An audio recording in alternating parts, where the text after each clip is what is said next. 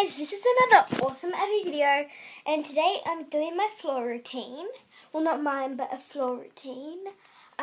This was inspired by Jess TM, so go check her out. She put down in the comments what I should do, and that was what she wanted me to do. So, let's get started. First thing I like to do, well, if I'm like bored and stuff and I just feel like doing some exercise and it's a rainy day, first I like to stretch, so I do some leg mounts on the floor each side for 1 minute, so I'll be right back. Shouts to Jess TM, Egg Zuka, Damon Spear, Joanna Flash and Lulu G. Guys, next thing I would do would probably be maybe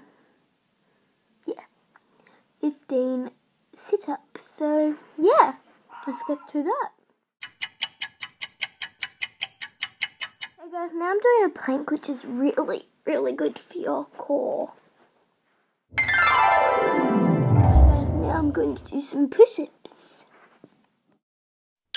Now I'm doing like this splits thing where like you go into the splits just like this. And then your knees have to face the roof while you still go down.